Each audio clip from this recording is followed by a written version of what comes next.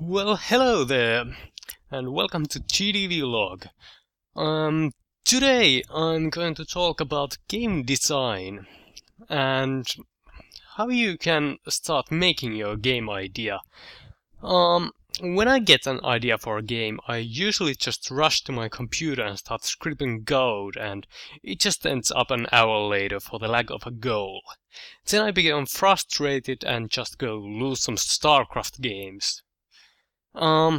So the first thing you need to know when you start making a game is a solid and polished idea. What I want to do now is to make a little top-down questionnaire which should help you to write down your own game ideas. So, my cool, awesome game. The first thing, what kind of a game? What kind of a game do I want to make? And don't think about the details for now. Just think about the basic game styles out there. There's platformer games, puzzle games, RPG games, strategy games, racing games, what else? Sports games, adventure games, shooter games, all kinds of games. Just think about these genres and decide your game's style. Like, let's see. I just decided that I want to make a platform game. Cool. I'm gonna do a platformer game. So, if you can't really decide the game style for your game, don't worry, you can actually think this while we're doing the next part. And we shall actually go there right now. Second thing is, what kind of a insert game style here? So, here we take the first bite of details, but it's not gonna be a big bite. Like, if you haven't decided the style of your game, you can start asking yourself some questions like these. Is your game gonna be realistic or not? Like, are you going to do a game that's based on real life or just something completely fantasy-based? What else? Is it turn-based or not? Like, are you making a game where you can just run around freely, or do you have to make your decisions and then just end your turn? Like, for example, in chess game, is turn-based? Let's see, Super Mario is not. Not that good examples, but hey, it does the point clear. What else can you actually ask yourself? Is it single player or multiplayer? Like, you can think this before you have even your game style set up. Like, do you want to make purely multiplayer game, or purely single player game, or something in between? And if it's a multiplayer game, is it hot seat game, like most console games are, where you just sit on your sofa with your friend and play it on the same screen? Or is it gonna be LAN or internet based? Or is it going to be something like MMO, where there's thousands of people playing simultaneously? What else? Is it 2D or 3D game?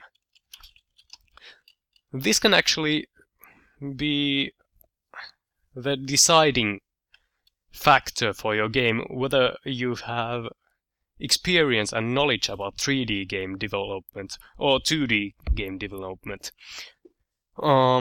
If you have lots of experience in 2D game development, you know sprites and stuff, then you probably want to do that. Or if you are into 2D but you wanna learn about 3D, then you can make your game as a learning experience in 3D.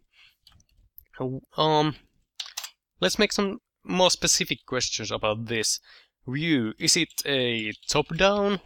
Whether it's 2D or 3D doesn't really matter, it can be top-down, nevertheless. Is it orthographic? Which means mostly 2D games are orthographic, there's no perspective. Is it first person or third person? Like, do you see your own game character or not? If your game even has one, it doesn't necessarily have one. So, hopefully you have your game style decided on this moment. Let's see, I have the platformer game, and maybe I wanna make a both 2D and 3D platformer game. Like, I'm going to make my awesome game. It's gonna be a 3D game, but it's limited to 2 dimensions. So everything is based on 3D models, but it plays like a 2D game. That's my decision. It's side-scrolling platformer. Not realistic, not even a little bit. And it's real time. There won't really be any point about making a turn-based platformer game. Now the next thing is some semi-game style real dependent questions to ask yourself, like settings. Yeah, settings. Where is your game set? Is it in space? Is it set underground? World War II? Future? History? Can't type. Is it based in some kind of a fantasy world? Or some... this is what I mean, like Discworld, or what's the world of Elder Scrolls? Can't remember the name. Well, World of Warcraft plays in Azeroth. Or you can just simply have a game world. Like, it's a fantasy world, but it doesn't have any name or any specific places. For example, chess, again, takes place in a game world. Cool. You can just pick some settings for your game. It can be locational settings, like it's located in space. It can be a timeline setting that it's set in the future. Really, it doesn't make any sense again if you place a history-based game in space. Well, you can, of course you can do that. It doesn't really matter, after all. So, after you decided the settings for your game, you can write them down, like, let's see, again, my awesome game, set in the future, set in a game world. There's no real fantasy world for my game. Again, let's keep answering the question, what kind of a platformer game? Let's see. Character control. Again, this isn't just platformer specific question.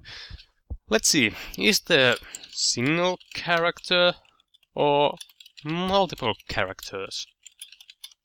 Like, if you're decided to make a strategy game, you'll most probably will have multiple characters, like the units, like in StarCraft or Warcraft or Dawn of War. You control a whole army of characters or units.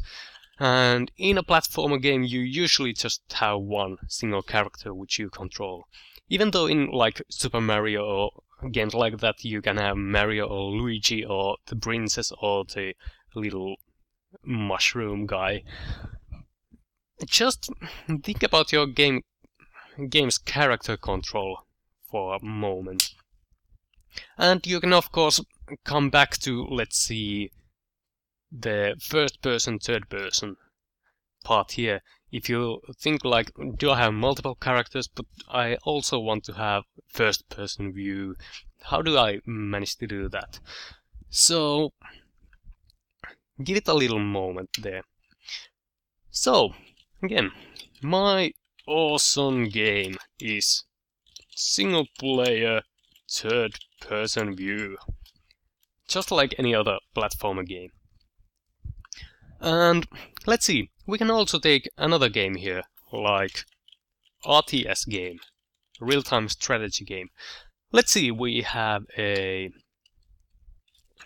semi-realistic 3D real-time strategy game set in the future.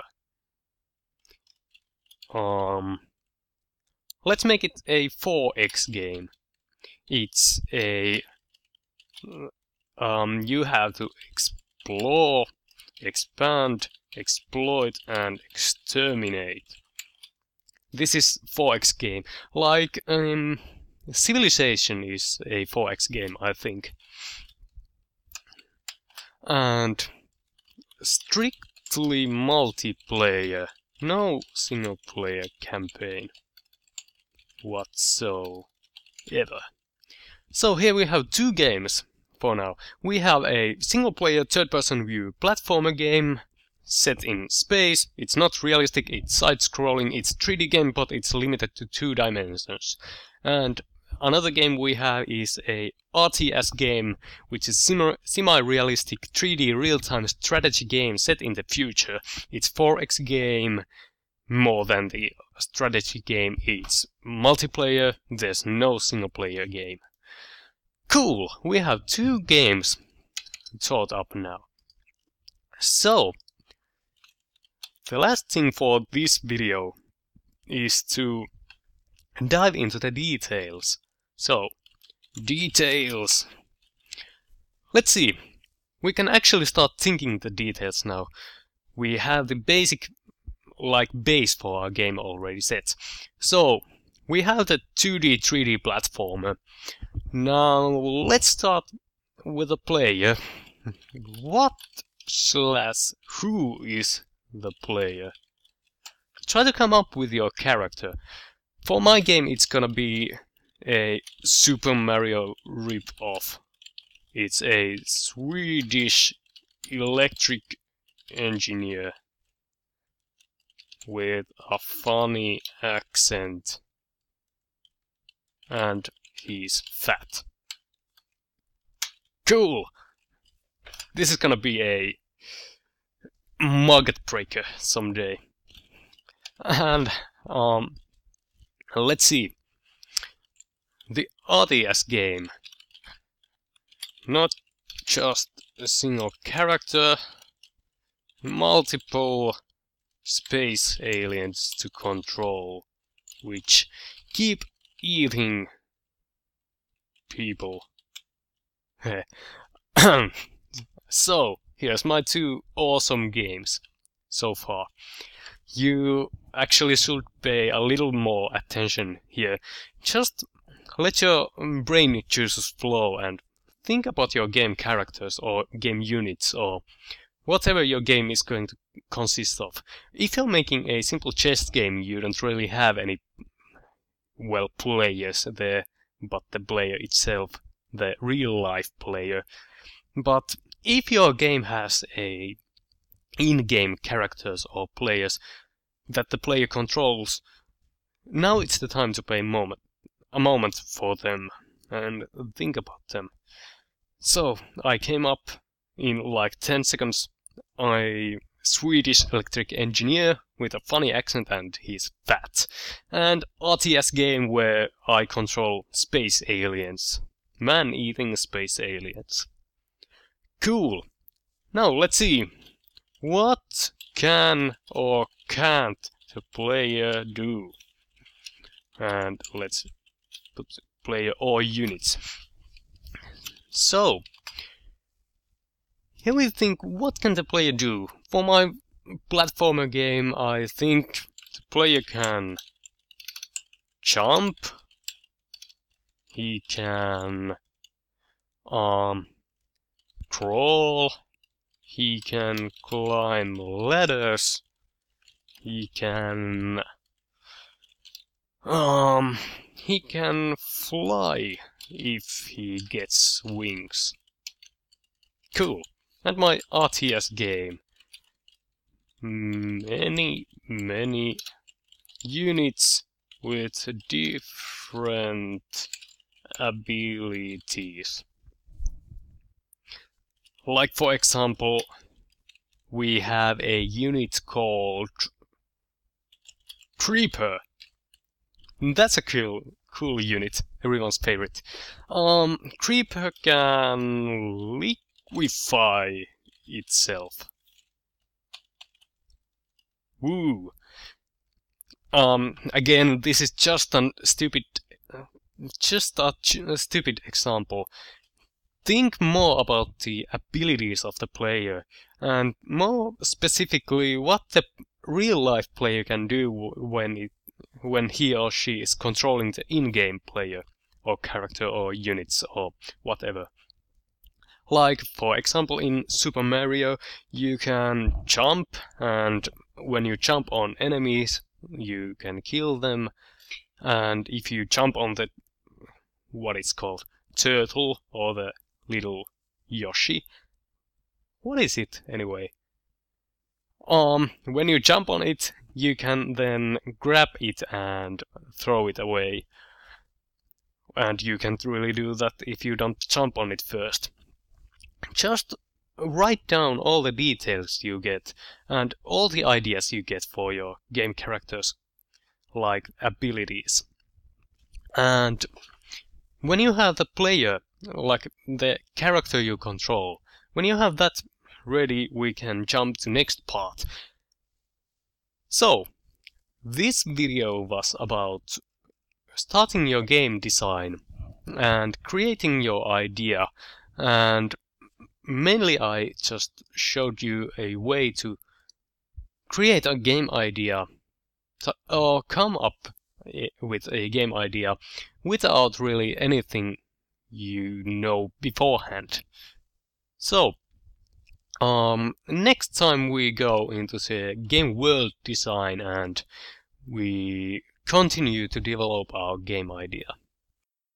This was GD Vlog. See you next time.